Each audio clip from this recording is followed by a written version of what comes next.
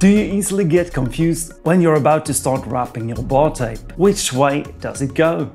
Let me share one simple rule and explain why I believe this works best. All you really need to remember from watching this video is thumb to index finger.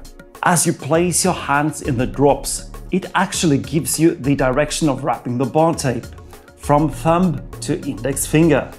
Using this rule, you won't mix up which direction you wrap the different sides of the handlebar. And even better, if you move around the bike and start wrapping from the front wheel side, the rule stays the same.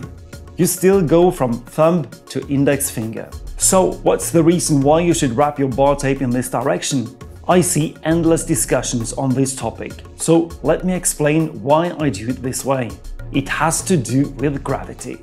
As you place your hands in the drops, the weight of your torso will give a strain on the bar tape from the top, pointing out on each side.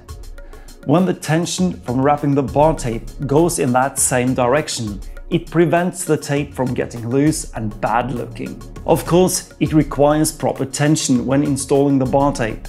I like to wrap my bar tape using a lot of tension, and this works well for most bar tapes, except those cheap spongy ones, which could easily break when you wrap them really tightly. Choosing the right bar tape is a whole different story. So I made a video to point out the major pros and cons and help you finding the bar tape that suits your needs. But for now, wrap the bar tape from thumb to index finger, and I promise you shall live happily ever after.